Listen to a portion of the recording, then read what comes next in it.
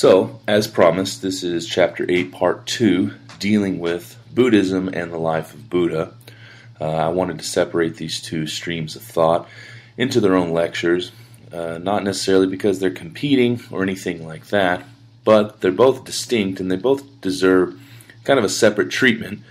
Of course, we do want to consider the fact that they did rise to a predominancy in both regions, Christianity in the West, Buddhism in the East, in India, and we want to at least acknowledge that that happened around the same time.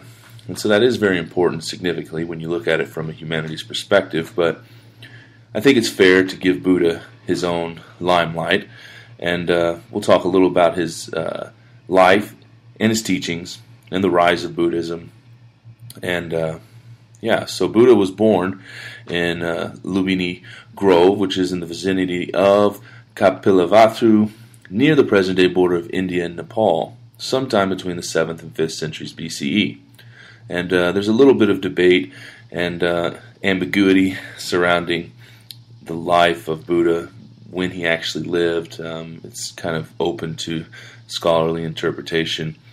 But before he became Buddha, he was just a man named Siddhartha Gautama. He was actually, in one of his previous lives, he encountered a man who told him that he would eventually break out of the cycle of rebirth and become enlightened. And so his life as Siddhartha Gautama was his final rebirth, so to speak. But it was spoken over him, he says, in one of his previous lives, that he would achieve this goal of, becoming enlightened himself. And his name, Siddhartha, actually means one who achieves his goal. So Siddhartha's father was a relatively powerful and wealthy leader of a small tribe called Sakha, located in the Ganges River basin near the foothills of the Himalayan mountains. His mother, Mahamaya, died a week after his birth, and he was raised by his aunt, who became his father's second wife. Siddhartha is believed to have been an educated, prosperous man, young man, and he was considered to be very attractive. He married at the age of 16. At 29, he has a son, Rahula, and being an heir to his father, and then having a son made Siddhartha a very prosperous, highly desirable position of authority. People would see him and think, well, they want to be him. Women want to be with him, men want to be him, so to speak. I guess it's kind of funny. But there were omens spoken over his life that he would be a great, successful leader. And so his father actually sheltered him from all things unpleasant. And he sort of lived his life growing up in kind of an ivory tower, so to speak, protected from the pain and suffering of the world, sheltered very much so. And he has this great epiphany, this great revelation one day, this is historical in how the revelation comes about. He learns the inevitable, that there's suffering in human life. That's basically what he learns that forever changes him and sets into motion this whole philosophy of Buddhism. So one day he leaves the palace and he sees three people. On one of those visits, he sees a decrepit, bent-over old man walking with a stick to support himself, and he has this mind-opening experience and thought that humans are not going to live forever. We're not forever young. We all age and we grow old. And then on another encounter, he sees a man who is extremely ill, and he has another sort of aha moment and realizes that humans are not forever healthy. We are all liable to sickness. So we're going to get old. We're going to get sick. And then, to add insult to injury, he has another encounter with a dead man in a funeral procession. And he realizes in that moment that humans don't live forever. We are all going to eventually die. And so what really shocked Siddhartha was this threefold discovery that aging, illness, and death are all facts of human life. Now, this led him to the point to philosophically reflect. and he wondered, what is the cause of this human suffering? What can we do to overcome it? And then he asked, how can these questions even be answered? And this set him into a forward motion of trying to figure out the cause and the source of suffering amongst humans.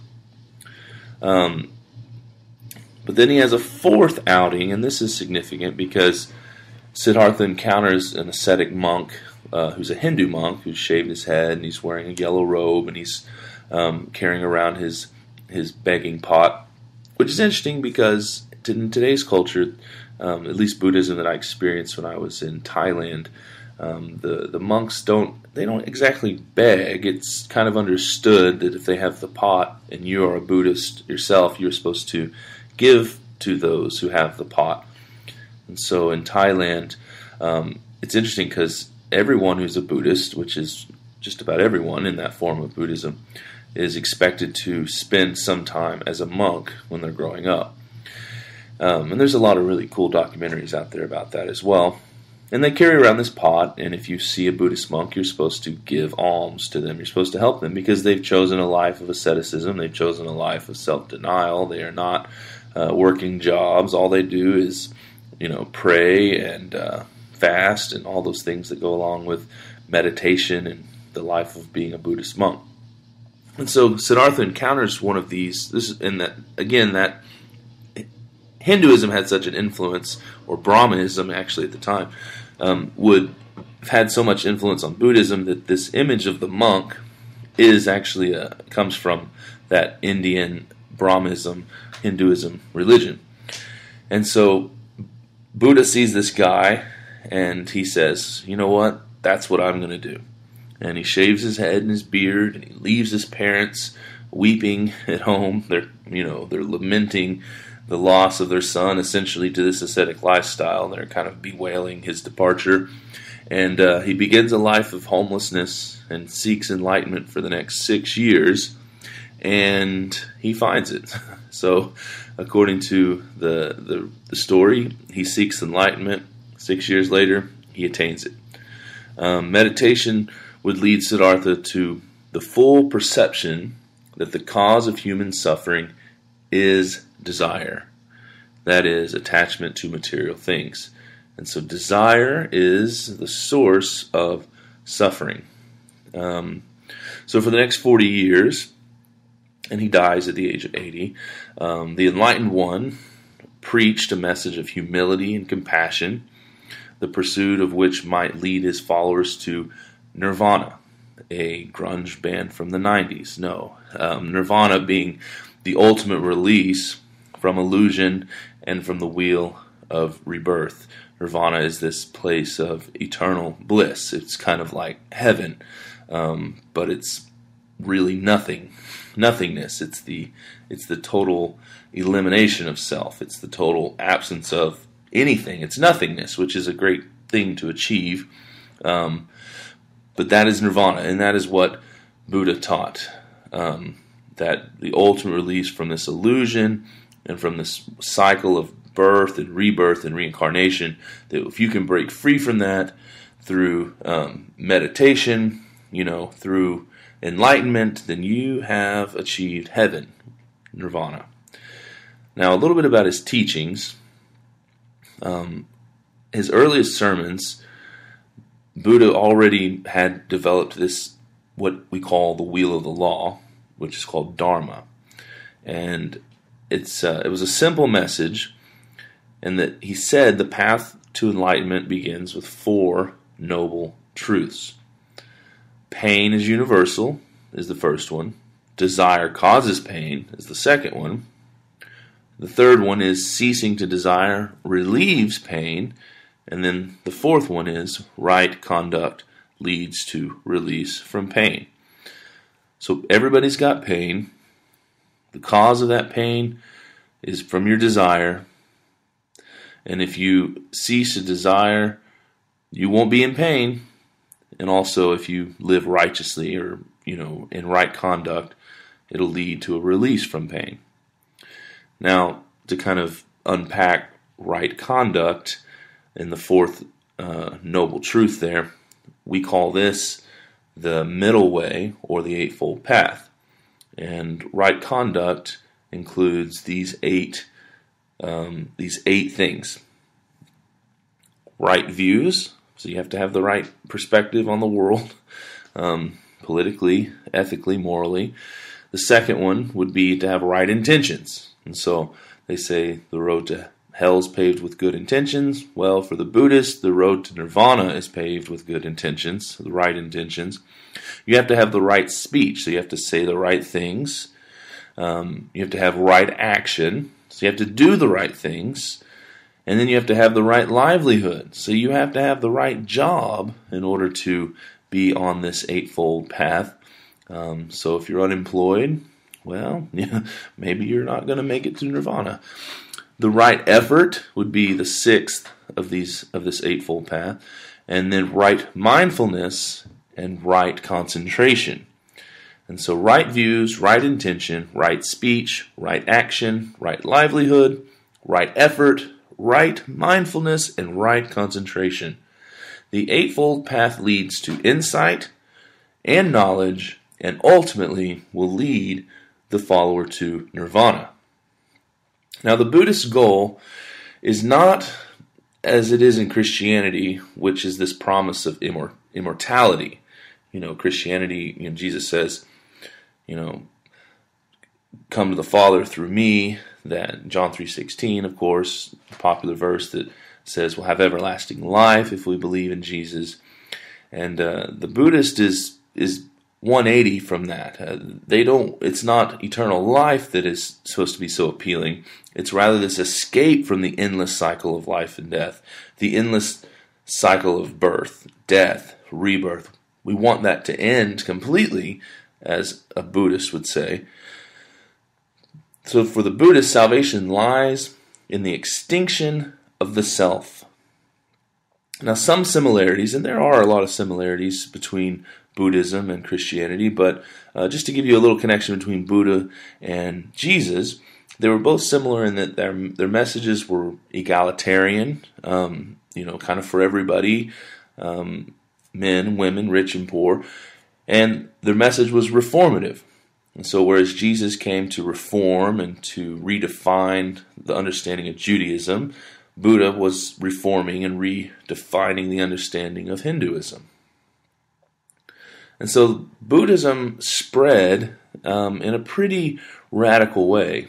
And so just as in Christianity we had Constantine and Theodosius, which the text again doesn't mention, but we have these leaders in Rome who facilitated and perpetuated the rise of Christianity in the West. We have a similar scenario with the reign of Ashoka, and that represents a crucial era in the history of Buddhism, which became transformed into a universal religion, just as Theodosius, more specifically, made Christianity, Catholicized it, made it universal. Ashoka did that with Buddhism and made the religion become a universal, discipline. And even though it was only practiced by a small group of followers in the beginning, a lot like Christianity, Buddhism changed under the reign of the Emperor Ashoka. So Buddhism lost its anarchical. It was kind of chaotic. There was no real rules. It was kind of rebellious in a sense to the system that had been implemented through Hinduism. But Buddhism lost that kind of anarchy, that nature of anarchy, and began to be constructed politically into like a social philosophy. And so the social politics of the king was, King Ashoka, was inspired by the Buddhist principle of public welfare. And so Ashoka actually orders roads to be open, wells to be dug. He prepares every type of assistance for the poor. He even builds animal shelters. So many institutions of this kind were established even in nearby countries because of the efforts of the king. After his conversion to Buddhism, he strove for the diffusion of this religion and he sent missionaries to various countries. And so they began to actually proselytize. They sent out monks and nuns to go, to the ends of the earth, so to speak, to preach this message of Buddhism. Now, some scholars even suspect, and I thought this was interesting, so I'd share it, since we've got Christianity and Buddhism kind of in the same conversation here, but some scholars even suspect that the ascetic lifestyle of Buddhism influenced the Essenes, which we mention in Judaism, which some scholars think John the Baptist may have been an Essene. And so, John the Baptist lived in the wilderness, ate locust and honey, had a camel hair clothing, and a rope tied around his waist for a belt. The guy was ascetic. He was like a monk, and you kind of see this similar monk mentality that rises up, especially in the Middle Ages. In the medieval time, we see a lot of the monks denying themselves, living in seclusion. Buddhism, their monks, same kind of principle here. And so they think that the efforts of the king pushing this proselytizing movement of Buddhism, trying to reach into the West, may have very well actually been successful in having an impact on some of the ascetic lifestyle of Judaism. But the king made Buddhism the national religion, but he didn't forbid other religions. So, because Buddhism at its core it's really a philosophy. And it's not, with Christianity, people say Jesus says he's the way, the truth, and life, and no one comes to the Father except through him. And so there's this sort of, no other name under heaven by which we are saved. It's very strict in that, people don't embrace typically very much a pluralistic worldview, but in the heart of Buddhism, it's more of a philosophy. It is a religion, but it is welcoming to, it's not to alienate, I guess is my point, other religions. And so the efforts of the king to spread Buddhism and instill that as a national religion, in fact, ended up kind of being helpful to Brahmanism and Jainism, which really, if you think about it, when you look at India, the religion, Buddhism didn't really take off in India the same way it did in other places, which is kind of similar to what you see with how Christianity didn't really take off amongst those who were Jewish people in the time. So it's really interesting to see kind of these parallels. But my point is, at the heart of Buddhism was this welcoming, kind of pluralistic embrace of all religions, but they of course believed their philosophy was the correct way if one wanted to achieve nirvana. Now, there are two principal divisions in Buddhism that are kind of what we see today. This is kind of what we've ended up with in the earth today as far as Buddhism is concerned. And that is the division of Hinayana Buddhism, which is kind of called, actually in another term, lesser vehicle. And then we have Mahayana, which is the greater vehicle of Buddhism. Now, Hinayana Buddhism is also called Theravada Buddhism. And this way of Buddhism emphasizes the personal pursuit of nirvana, and its followers consider that in doing so they remain close to the teachings of Buddha and his emphasis on self-destiny. Now, Theravada actually means doctrine of the elders, and so it's kind of believed to go back closer to the heart of what Buddha taught, and it's also called Southern Buddhism, reflecting that parts of Asia that embrace this kind of Buddhism are typically in the southern region.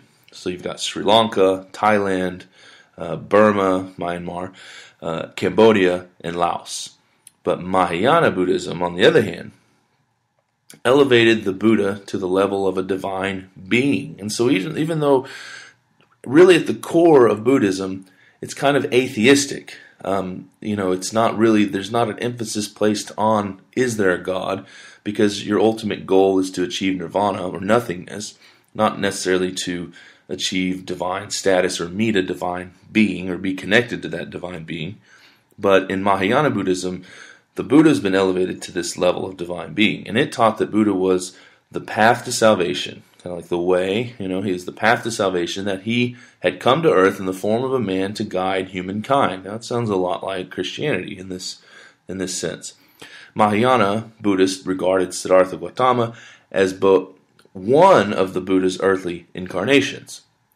And this is I think this is pretty influential this has been influenced by Hinduism, because they sort of believe the same thing about, Brahma. His God there's only one God, but there's many sort of avatars.